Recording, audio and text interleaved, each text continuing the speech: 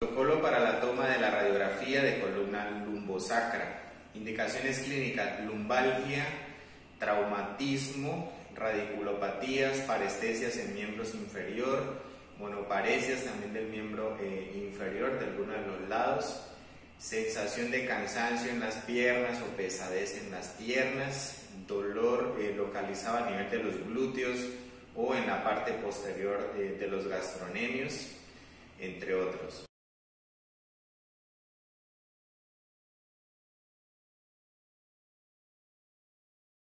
Posición para la radiografía de columna lumbosacra. Primer posición, proyección AP o anteroposterior. Paciente en decúbito supino en la mesa, como lo tenemos acá.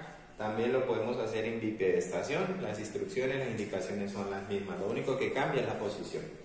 En este caso centramos el paciente, juntamos los pies con respecto a la línea media de la mesa.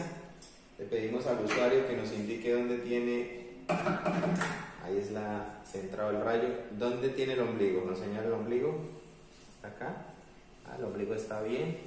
Y bajamos donde llegan los arcos costales, entre el medio, hay como una escotadura, ahí va a estar la apófisis sifoides del esternón. Entonces esa línea vertical debe coincidir entre el ombligo y la apófisis para saber que el paciente está derecho, ¿listo? Entonces ya tenemos el ombligo, vamos a medir 2 dedos por encima del ombligo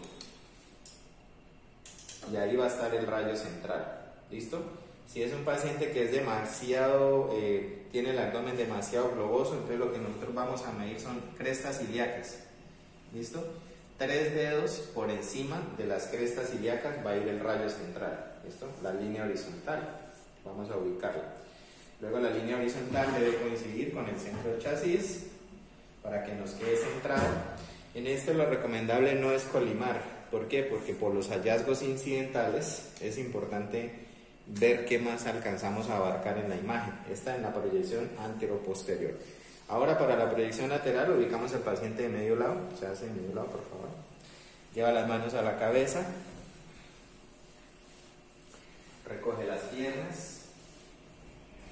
Entonces en esta verificamos que las escápulas estén lateral y se superpongan. Verificamos que las piernas esté una pierna sobre la otra, un pie sobre el otro, que nos quede bien lateral el paciente. ¿Listo? En esta lateral vamos a ubicar 2 puntos de referencia. ¿Listo? Primer punto, donde finalizan los arcos costales, está acá finalizan. Y segundo punto, la cresta ilíaca, que está acá. Entre esos dos ubicamos el centro que hay entre ese espacio donde finalizan las costillas y donde está la cresta ilíaca. Ese punto intermedio va a ser mi punto central, ¿listo? El rayo central preferiblemente debe ir más hacia la parte posterior de la espalda o de la parte dorsal que hacia la parte anterior, ¿sí? Es decir, el rayo lo debemos ubicar a esta altura y no por acá, ¿listo? Que no se nos vaya tan anterior, sino a esta altura, ¿listo? Rayo central. Y esa es la posición lateral de la columna lumbar. Pies recogidos, manos recogidas, y el rayo central podemos decir que es entre la parte intermedia donde finalizan arcos costales y la cresta ilíaca, o también podemos decir que son 2 dedos por encima de la cresta ilíaca, pero es más fácil y nos queda más centrada la imagen ubicándonos con esa referencia. Proyección lateral de la columna dorsal, lumbar.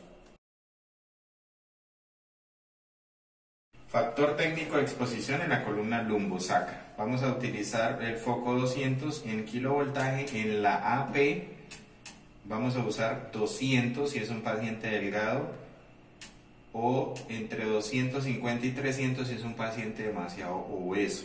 ¿Listo? Si es demasiado, tiene tejido adiposo demasiado en el abdomen, ¿sí? Tiene un abdomen globoso, ¿listo? O sea, bastante barriga. Y vamos a usar en el KB en 80, en la AP 80, y si es un paciente delgado 200, si es un paciente muy obeso 300 MAS es lo que va a variar en la AP. Ahora en la lateral vamos a utilizar 90 de KB, y en la lateral si el paciente es delgado podemos usar 300, pero si el paciente es obeso, le vamos a subir a 400 MAS en la lateral. Criterios de evaluación imagenológicos para la columna lumbar, ¿listo? En esta, en lo posible, en la parte superior debemos abarcar, digamos que el último o los dos últimos cuerpos vertebrales de la columna dorsal. En este caso nos alcanzó a incluir 3 cuerpos. Es correcto, ¿listo? No hay ningún problema que abarquemos 3 cuerpos de la columna dorsal. Se debe ver completamente alineada derecha la columna, a no ser que el paciente sea patológico, ¿cierto? Debemos incluir también, visualizar o se deben insinuar las articulaciones coxofemorales de ambos lados, es decir, las articulaciones de la cadera, ¿listo? ¿Cómo sabemos que está bien tomada? Cuando nosotros vemos estas sombras, que son las sombras de los psoas, esas sombras por la capa grasa que tienen esos músculos, quiere decir que hubo una buena penetración. Nosotros vemos como una especie de paracaídas, ¿cierto? Al lado y lado. Proyección antero-posterior de la columna lumbar. Siguiente proyección es la proyección lumbar. En esta nosotros siempre vamos a tener algo de dificultad en los pacientes que son demasiado anchos de caderas o que son gorditos en la unión a nivel de lumbosacro, ¿listo? A nivel del E5. Pero en esta incluir sobre todo la gran mayoría de cuerpos vertebrales de la columna lumbar. L5, en esta se cuentan al revés, ¿listo? Empezamos por L5, L4, L3, L2, L1, aquí ya se insinúa el T12 o D12 y el D11 o T11, ¿listo?